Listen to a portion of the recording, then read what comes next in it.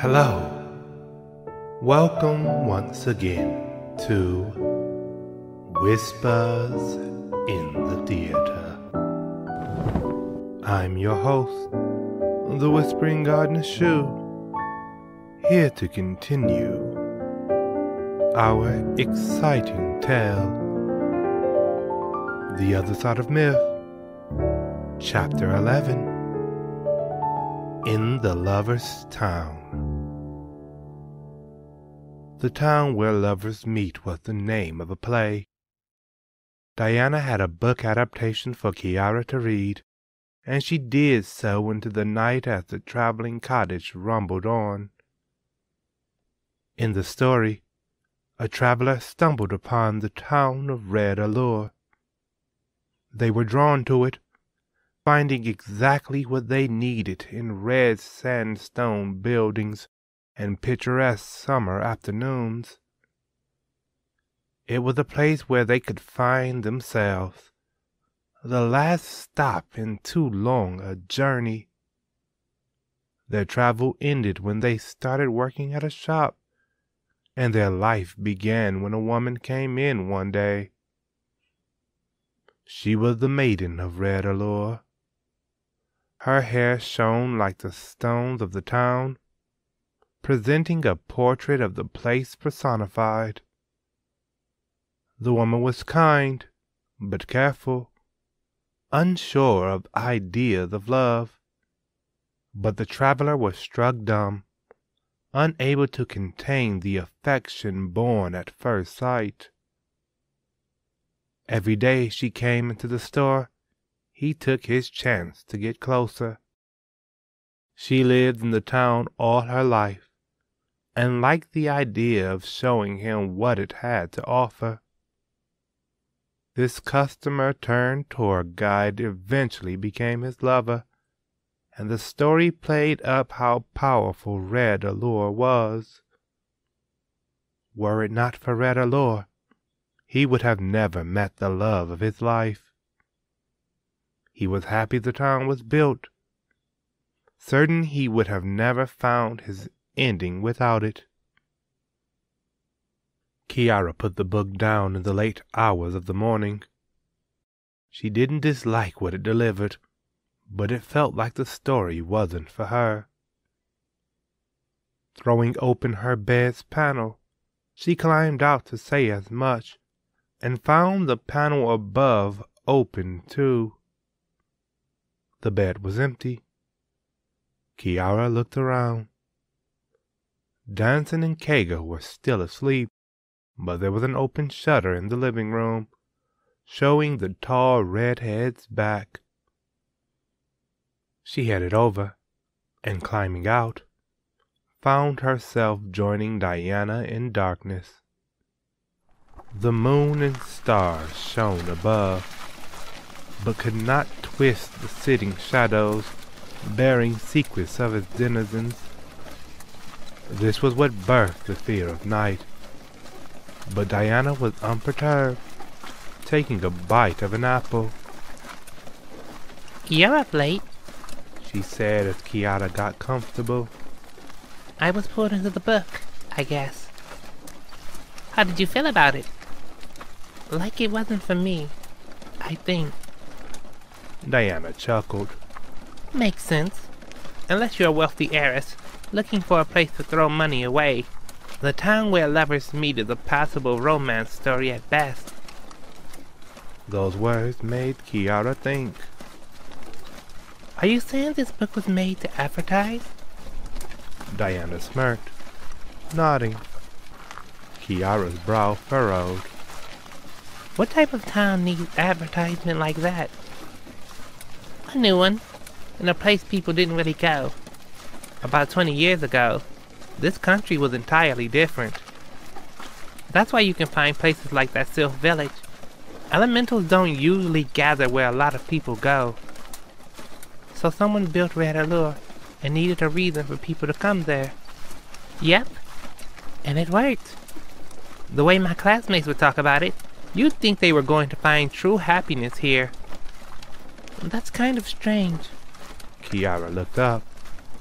Stories usually make people want to travel for adventure. I guess reality always has something different. Maybe. Or my classmates just didn't know the world. There was only one option for them. Prepare to live the same life as everyone before you. So this must have gotten a lot of them to travel. Diana laughed. It did, but they always came back. Red Allure is pretty and can get your attention, but it's not a place to stay once you get used to it. You don't settle into Comlands the way it is now. In about 10 years, though, that might end up changing. What about you? Me? Why did you travel? Sounds like you were in a pretty comfortable place. Diana's smile shifted. Once bright, now dull. Kiara searched the girl's distant eyes, but couldn't see what she left behind. I started traveling to look for my sister, she said. A glass wall was almost in the space between them. Kiara knew she could ask more, but Diana didn't know her well enough yet. She decided against it, going for a different approach.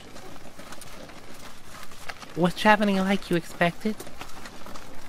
Diana guffawed. Not at all. It was bad almost the moment I left home, but I was a kid at the time, only 13.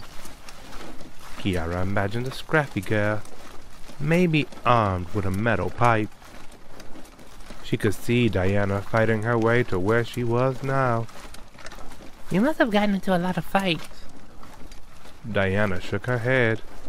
I actually didn't know how to fight at all. I took fencing classes, of course, but the real deal was too different. It was Keiko that did all the fighting at first. Kiara looked inside. You've known him for that long? Since I was 13, and he was 11. We met a little after I left home.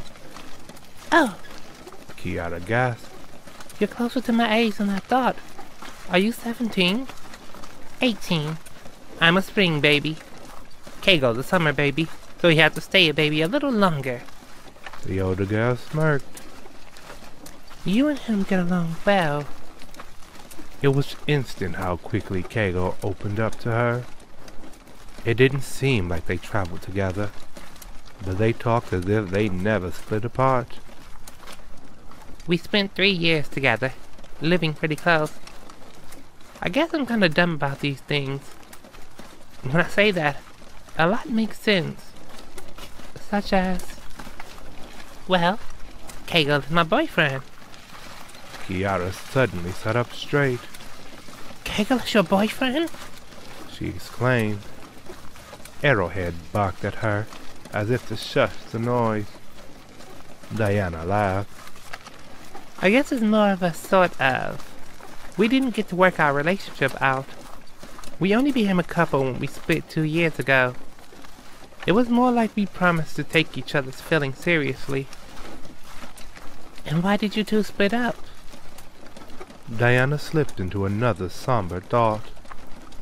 There was still some light in her smile, though. The memory more good than bad.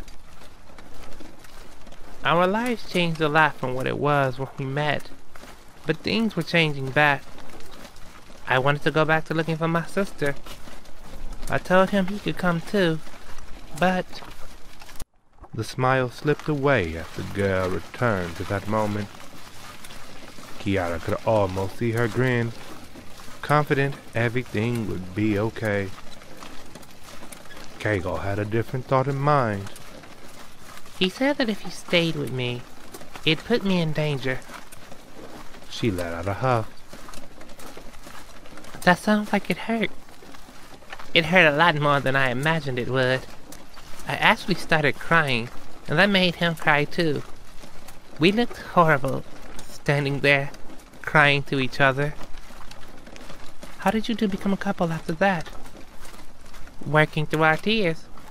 Keigo said he was crying because he didn't want to lose the person he loved the most. I was crying because I hadn't realized how much I didn't want to let him go. She sighed. I was a kind of stupid girl, Kiara. I didn't really think about crushing on someone, or someone having a crush on me. I even thought Keiko liked another girl when he would come to me for advice.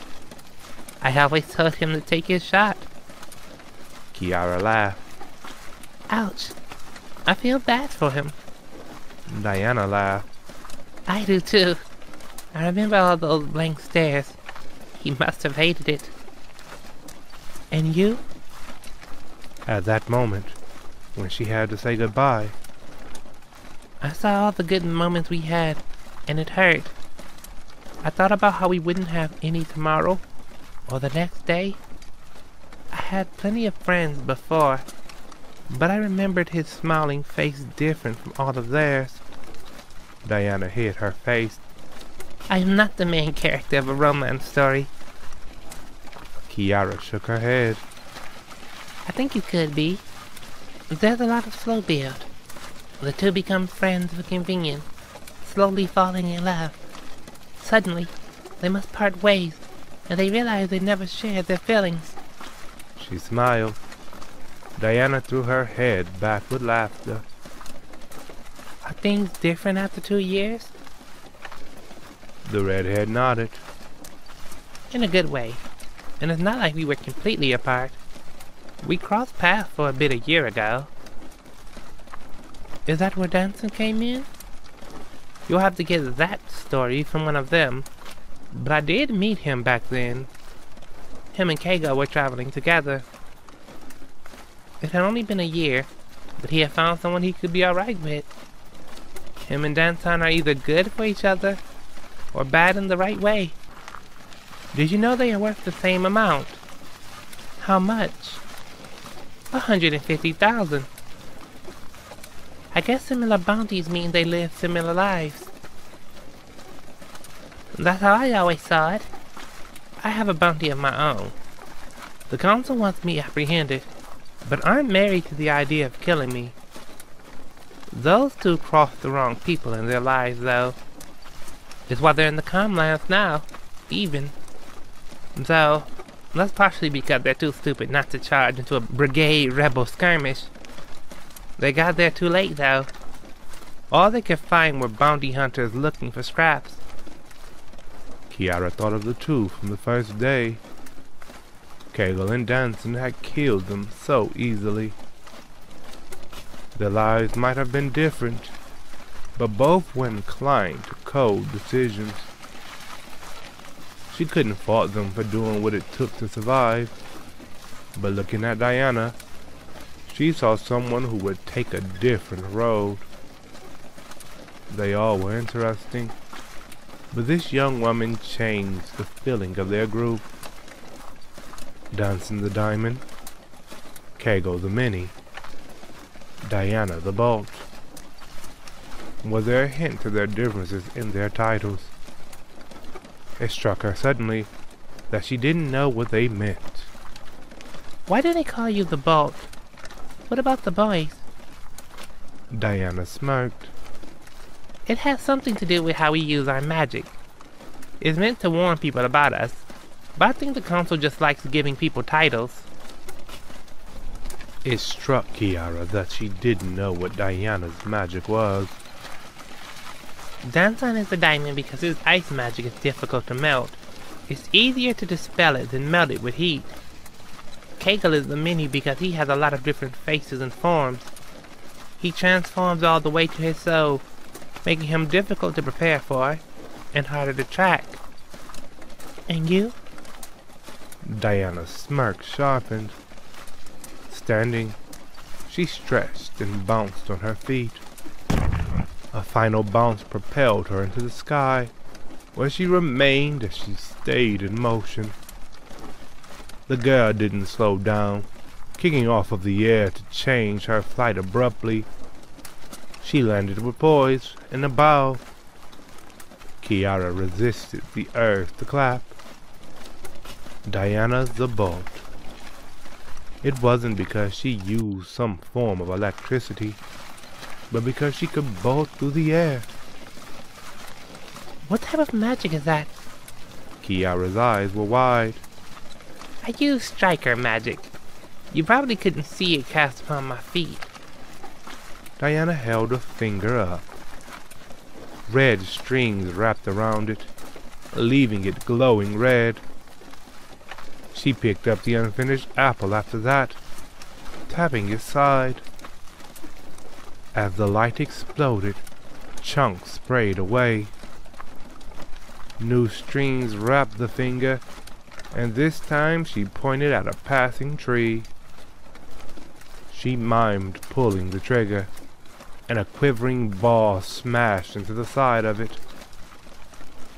This time, Kiara did clap. It was a good shot, considering they were in motion. Striker magic converts my striking power into energy. And you can do things like fire it and strike the air. Hence, Diana the Bolt. Diana flipped her hair. Though, I would have chosen Diana the Striking. How much are you worth? Depends on where you are. Generally, my bounty is 120,000. However, one person wants me alive for 20,000, and another wants me dead for 30. Play your cards right, and you could get 170,000 off my capture. That sounds like it'd be exhausting. You probably have to hide your face all the time. It depends. This nation isn't known for bounty hunters because no one comes here. Some places though, like the summer seas, between pirates and smugglers, you have a bounty head buffet. Let's hope you never have to worry about it though. As they spoke, they slowly came closer to their destination, standing now only a few minutes away. Rectangular buildings stuck up from the ground, glowing dimly with scattered dots of evening light. Even from the road outside, they could see the lanterns, painting the street with a pale white glow. An arch welcomed them as the Lizards stepped into town. Red allure rode across its curve. Silence settled as Kiara sat beside Diana, ever so cautious they disturbed the early morning peace. Even Arrowhead was reverent, slowing his pace to mute the cottage's clatter.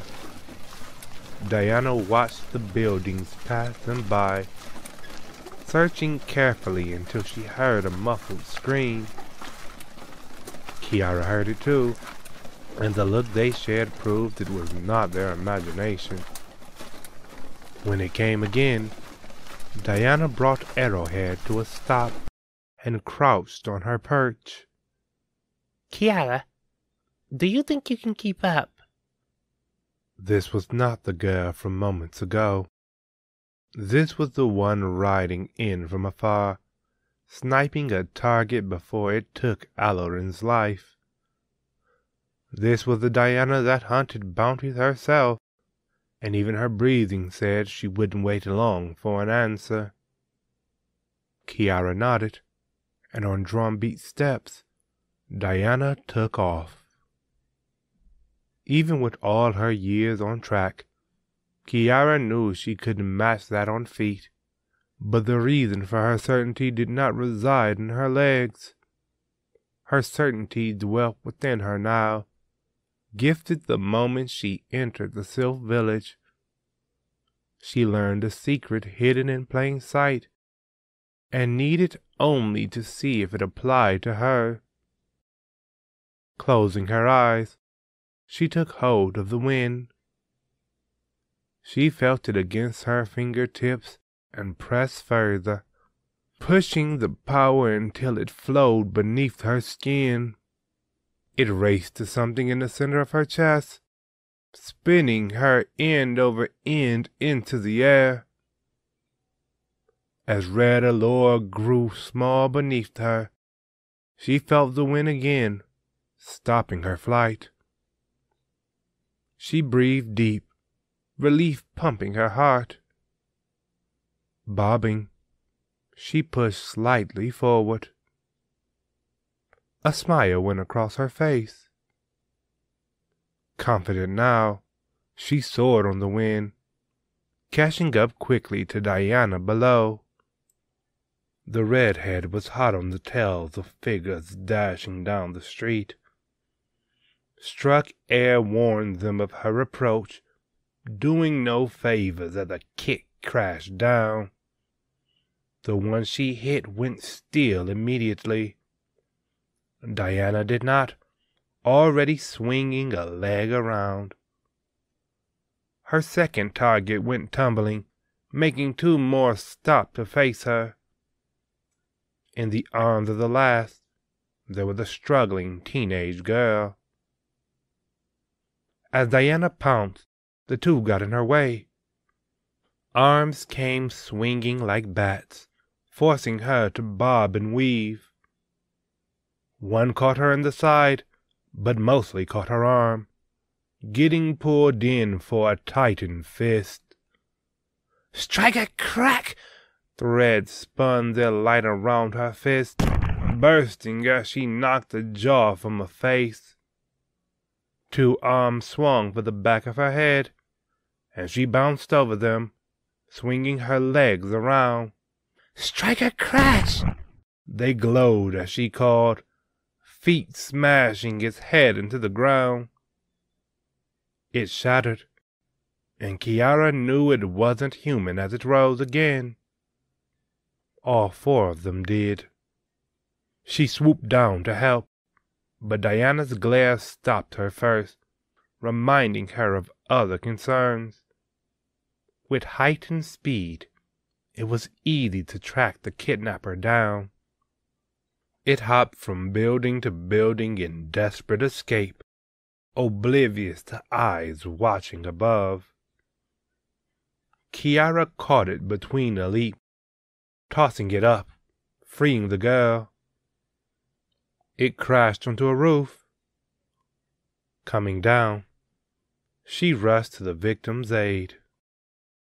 As she picked the girl up, footfalls came heavy. She turned in time to take a fist to her cheek, feeling individual fractures.